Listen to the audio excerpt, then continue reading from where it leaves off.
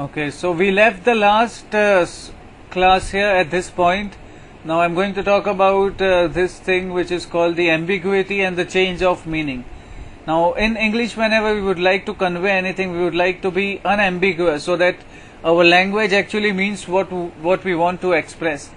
We don't want to have a confusion in our writing, and we don't want to write something which is different from what we would like to convey. And let's look at an example and to understand how GMAT board expects you to remove ambiguity for from your language, and how to check ambiguity and remove them. So let's read this example. Registered brokerage firms have been required to record the details of all computerized program trade made in the past year, so that the government agencies will be able to decide whether they should be banned. Now, the government's agencies will be able to decide.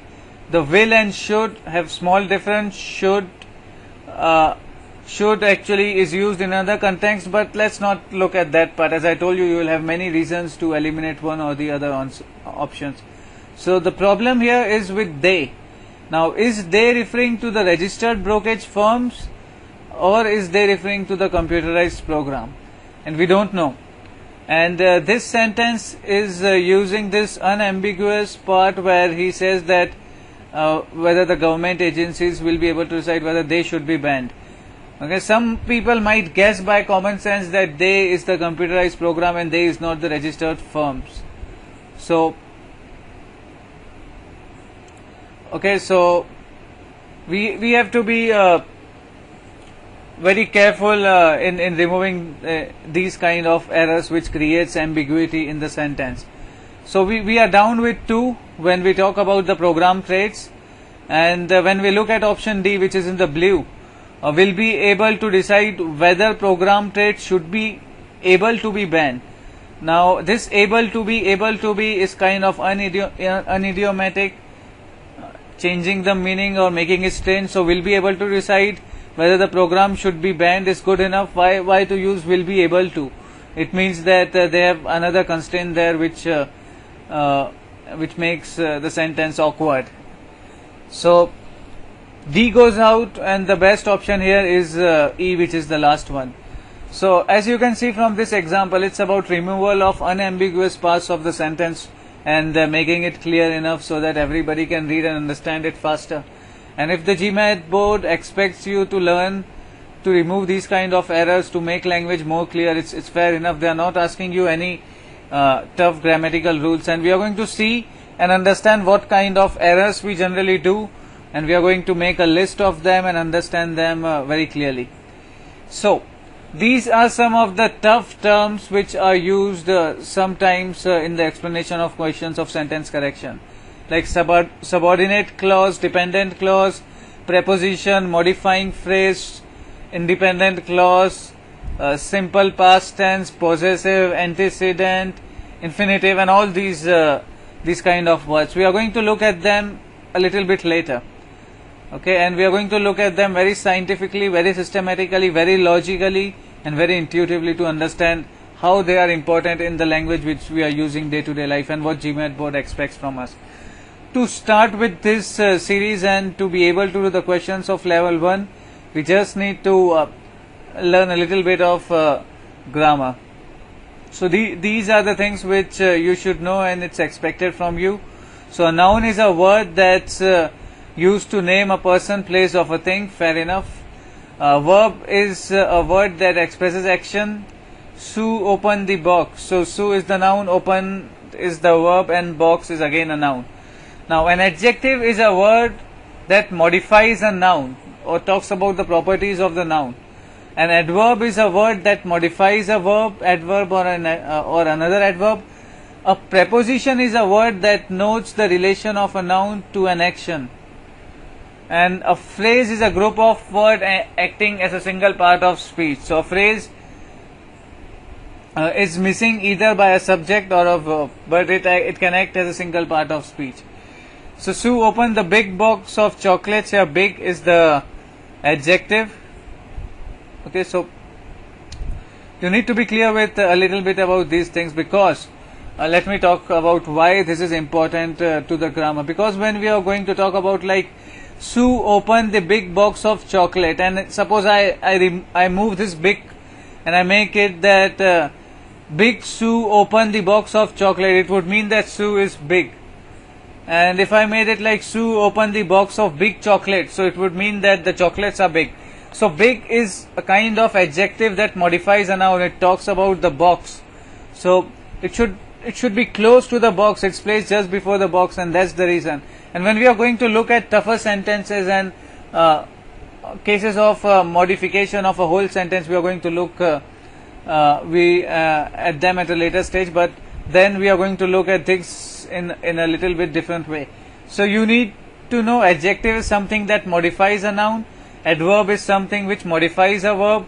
A preposition is something which talks about the relation of noun to an action, and a phrase is a group of words acting as a single part of speech. So phrase could be a group of words which can act as a single part of speech, but they are missing a subject or a verb. Okay, we are going to look at this a little bit late, the preposition and modifiers, but let me give you a little bit intro about this thing. Now, a preposition phrase is a group of words beginning with a preposition, and like any phrase, a preposition phrase does not contain a subject or a verb. Now let's look at this example, even if you did not got it from here. Sue opened the big box of chocolates. So if I add Sue quickly opened the big box of chocolates, then quickly would be modifying opened, and big is an adjective for the noun box. Okay, so we'll have different adjectives and adverbs modifying different verbs and nouns respectively, and it would mean something which we could perceive. Okay, here of is a preposition because it shows relation between box and the chocolates. Like of chocolates is a preposition phrase. Okay, so of chocolates acts like an adjective by a modifying box. So we are going to look at all these things a little bit later. Okay, let's look at clause, which if you want to understand clause for now, you can just see this green and violet lines, and these are like two clause. So clause are a group of words that contains a subject and a verb. So she was famished is like an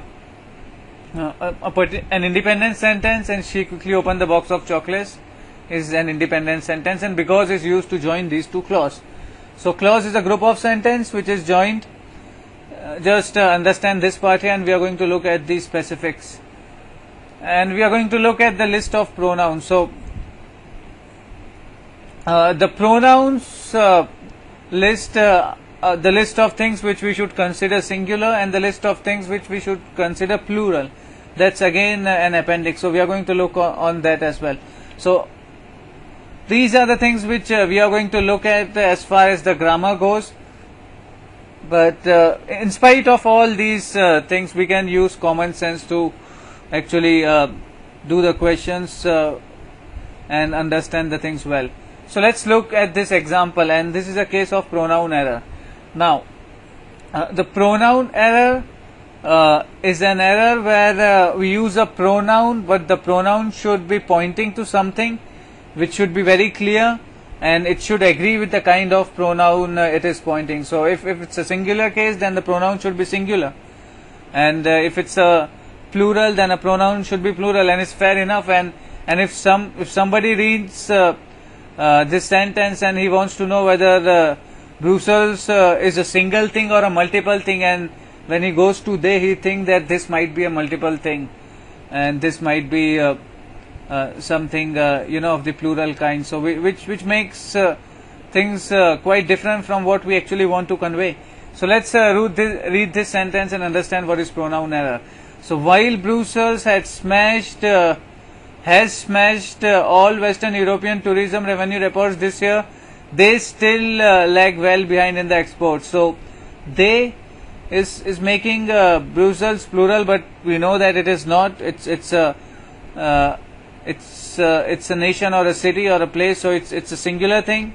So it would be the thing which we are looking at, and we are not allowed to change the meaning, so we cannot change this year to in the last year.